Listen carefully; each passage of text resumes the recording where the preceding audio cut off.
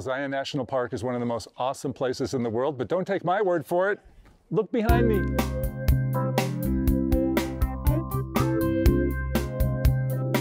Our photo walk today brings us to southern Utah and the majestic Zion National Park. So Zion, of course, is a pretty awesome place with these rocks that go so high, they dwarf the biggest skyscrapers all over the world. But when I say Zion, I'm not just talking the national park. There's a lot more to Zion than just the main canyon, which we will explore, of course, in depth on today's episode. Southern Utah is huge. We're going to walk some, we're going to drive some, and we're going to take a look around from up in the skies.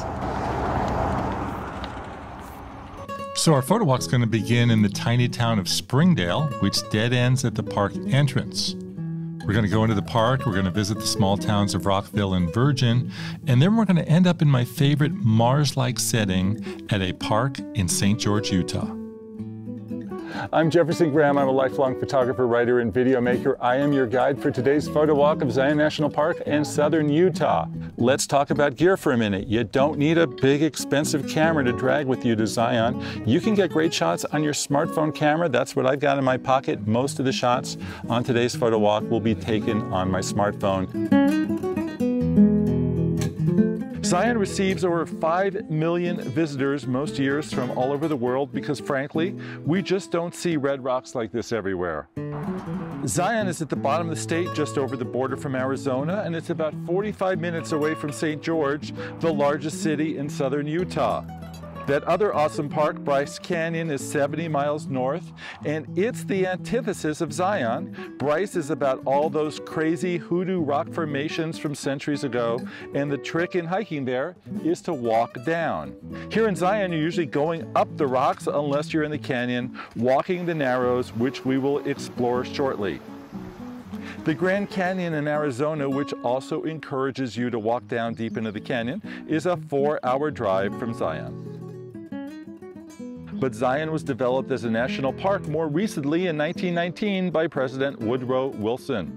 My general advice is to shoot really early and at twilight for the best light, but you know those red rocks, when the sun is beating down on them, midday looks incredible. For most of the year, the only way to get into the park is to get space on the shuttle bus, and you need to reserve that the night before. If you don't get reservations, there are private companies that will sell you a seat on their shuttle for 10 times the price of the official shuttle. The great thing about being here is I get to look at the scenery every day, and everybody I meet is on vacation and happy. So before we start exploring with our cameras, I thought it'd be a good idea to check in with local photographer Jason Butler and his DeZion Gallery for his ideas on the best photo tips for the area. Well, I think Zion's the crown jewel out here. It's really why I chose to live here. Zion has a little bit of everything, but it's really challenging from a photographic standpoint. You know, it's not just the one thing you can pick out. It's the endless variety. Well, most of my viewers are going to use their smartphone. Yep. And I think if they time it right, they can get some pretty awesome shots. So. Yeah, I think one of the things that I get from a lot of my patrons here in the gallery is, you know, where can I go to watch sunset, or where can I go to watch sunrise? And I think something to keep in mind is that when you're in a canyon or in a canyon environment, typically you want your back to the sun. You know, if you're in California and you're gonna watch the sunset, you go out to the beach and you face west and you watch the sun drop down over the ocean, and it's beautiful. But when you're in a canyon, it's just the opposite. You want your back to the sun and look at what the light does to the canyon in front of you. The thing is, here we can't see the western horizon nor the eastern horizon because we're deep in a canyon. So you don't get a chance to see the sunset or see the sunrise, but you get to see what the light does to the canyon walls, and that's what's amazing.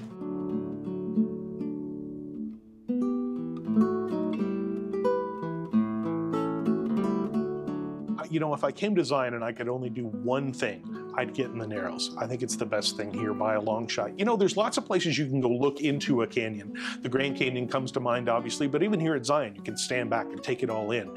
But when you're in the Narrows, you're in the heart of it. You're interacting with it. It's an intimate experience, and that's very different. And so, to me, the Narrows is the heart of Zion, and it really makes a difference. To get spectacular shots of the Narrows like Jason does on a camera or a smartphone, you're going to be looking at walking at least 3 hours into the Narrows. Now, Jason tells me that reflected light in the canyon is the key to getting a great shot like this, and you should arrive by either 2 or 5 p.m. and work yourself backwards. Give yourself 3 hours to get there. And that other must-see hike? Yeah, you know, I think Angel's Landing, it's a lot of hype. People put it on their Instagram and Facebook, of course. And I think it might get a little overdone. And I have to admit that Angel's Landing is dangerous. I mean, we've had 17 people die on that hike since 2000, just 2 already this year. But it's amazing, and the view there is incredible from right in the middle of the canyon. It's something else. But what I recommend to a lot of people is if you're worried about heights or if you're worried about it being dangerous, at least go as far as Scout's Lookout, which is at the end of Walter's Wiggles, which is a set of 27 switchbacks that take you right up to this beautiful flat spot right above the canyon. The views there are amazing, and that's good enough. Now, before we embark on those 2 massive hikes, let's take a look at the definitive iconic Zion Canyon shot in the park. The good news is that you don't have to get on a shuttle bus. You can actually drive in, you could park, you could get out of the car, but the place where many people used to take the photo is now illegal. However, I have a fix. Stopping, standing, or walking on the bridge is illegal, so there's a few other bridges down here. Just walk down the trail past the first bridge and you'll find the second one. The one with a bunch of photographers on it. I think this view's even better than the one on the bridge that you're not allowed to stand on. So you're going to get the key shot of the flowing Virgin River and the majestic rocks right here. The best time to shoot is sunset, when the rocks glow with the twilight hour. Alrighty, let's start climbing Angel's Landing. Here we come. You have to walk up in chains because it's so steep. Some people have died. I'm not going to the top, but I'll show you the beginning of it anyway.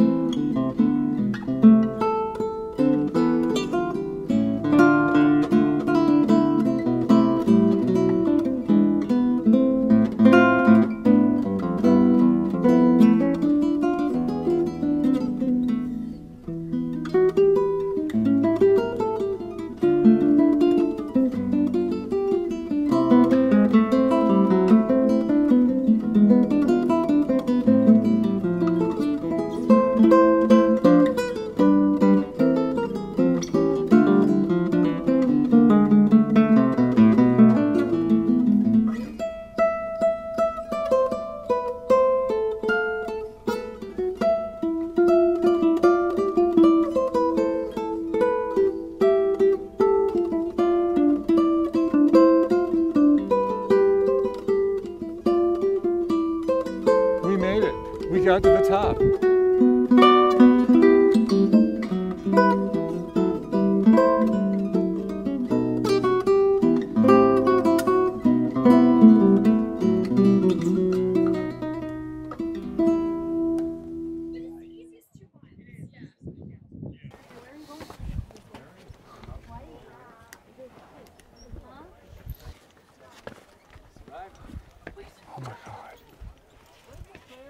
End of the line, Angel's Landing. Those are those notorious chains.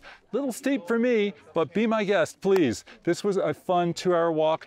My favorite shots were actually halfway up some of those canyons from the Wiggles. There are many Wiggles. This is just a great little selfie spot, place to rest, place to get some great shots, of course. And if you've got a small enough head, you could stick it right through there and pose. Here we go.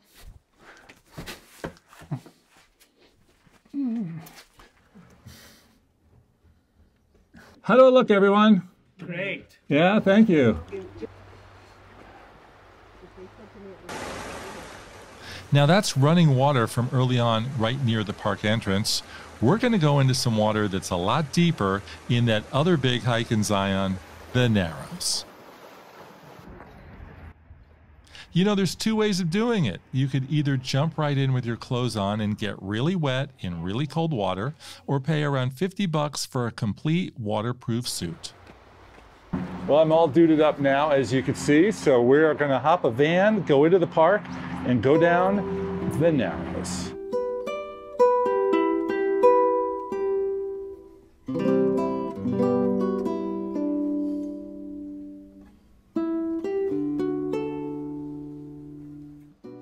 The Narrows starts with a 2-mile paved and dry riverside walk before you hit the main attraction, the water. Here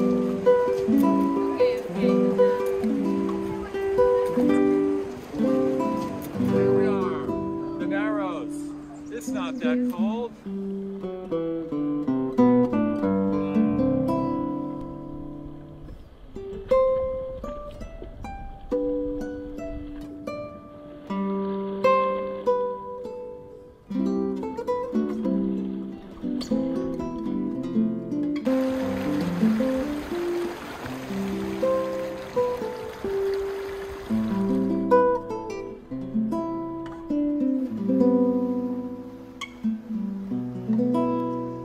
All the way up here.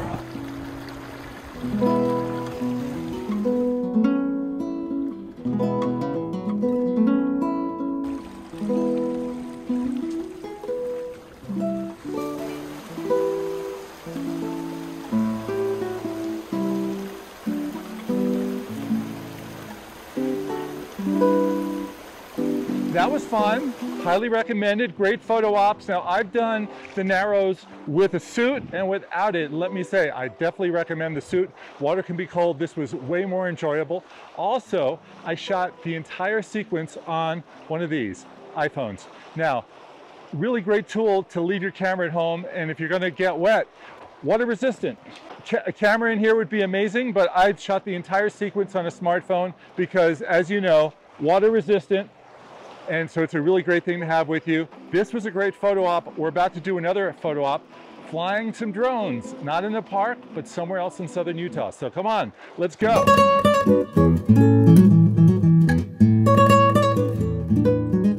We met when we started talking about the art of droning and flying your drone around here. And you cannot fly the drone in the park, but you can fly it outside of the park. Right. And you've got some great areas. Yeah. And you're going to show me one. And I feel like the areas outside of the park are just as pretty inside the park. Because, I mean, really, this is all basically kind of Zion, even though we're not actually in the park right now. All right, so we're going to go check out one of them? Mm-hmm. Okay, let's do it. All right.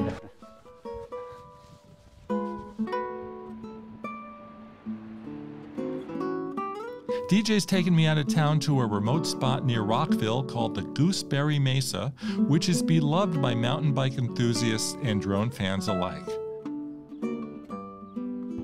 One of the high points of this photo walk for me is going over this one-lane bridge. It is so cool.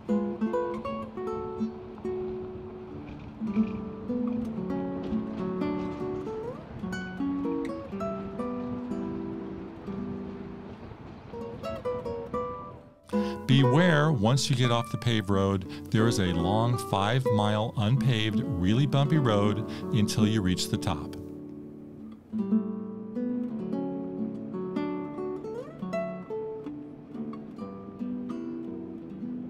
Okay, so DJ, where are we?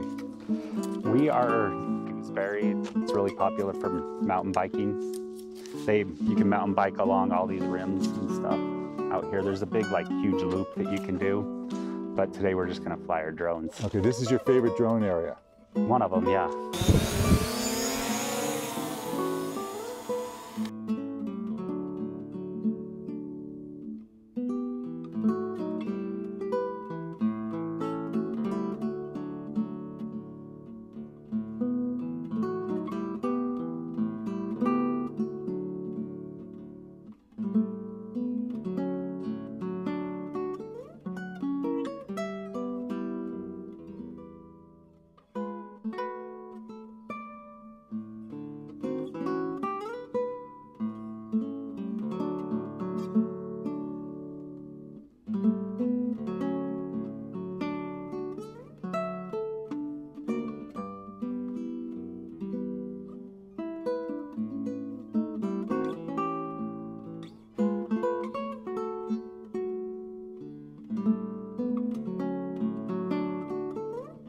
Like to live here? Well, you know, we have a town of about 600 people, and we see about 5 million people a year. so it can be pretty hectic to live here. You know, we just have the one main road that goes through the canyon. We have little side streets that are mostly residential. So it's, you know, take a city of 5 million people and squeeze it down into a canyon with one main road, and it can be pretty crazy. In the month of July, we'll see almost 800,000 people in the park. So it can be pretty hectic. On the other hand, in the winter time, and my favorite time for some peace and quiet here, is for about 6 weeks between New Year's Day and Valentine's Day. And that's when those of us who live here, we try to get away or take some time off, because that's about the only time it's slow here at Zion. Otherwise, we're pretty busy year round. So what tips would you have for people coming here? Oh, make sure that you check out the shuttle system, because a lot of people come here and they don't have anything planned as far as getting into the park. And the park shuttles, they fill up really fast, and they're very limited on how many people they can haul in and out. Even the shuttles in town, like the private shuttles you can pay to bring into the park, they fill up really fast, and even all the bike rentals fill up fast. Yeah. So if you come without any plan, you probably won't be able to get into the scenic part of the park, you know, where Angel's Landing and everything is. Jason has some pretty incredible night star photos hanging at the gallery, but to get shots like this, sorry folks, your smartphone ain't gonna work. You're gonna need a bigger camera on a tripod, and you'll need to shoot late at night. Jason's recipe: shoot after a new moon. Anytime there's really any more than 1/8 of a moon in the sky, it's going to just blow the stars right away. But if you can come within the 3 or 4 nights on either side of the new moon, you're going to see incredible stars here in southern Utah. Set the camera's light setting to 1600, put the lens as wide open as it will go, and set an exposure of 20 seconds or longer. You can do this in the menu and use the timer to click the shutter and eliminate camera shake from your finger. Also, take the lens off autofocus and set it to infinity.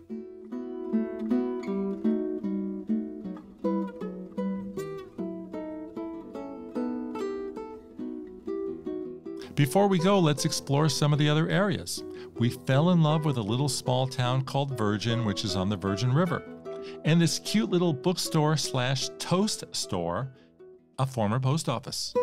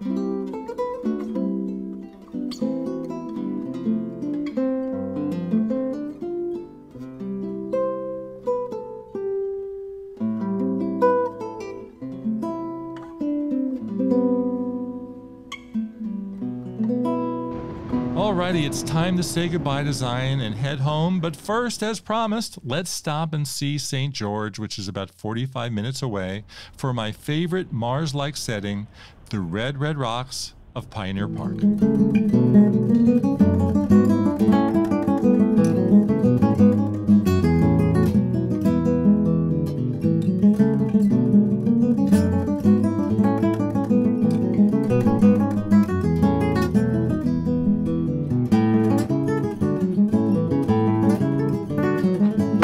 That's a wrap for today's episode from Southern Utah and Pioneer Park in St. George. Thanks a lot for watching. If you have any questions, I'd love to hear from you. Look for me on Twitter or Instagram, where I'm at Jefferson Graham. For more detailed mapping information about everywhere we went in this episode, thebestphotowalk.com. You could also go to jeffersongraham.net to see galleries from this episode and others. Please stay tuned. We've got a lot here to watch, and I will see you, everyone, on the next Photo Walk. Bye-bye.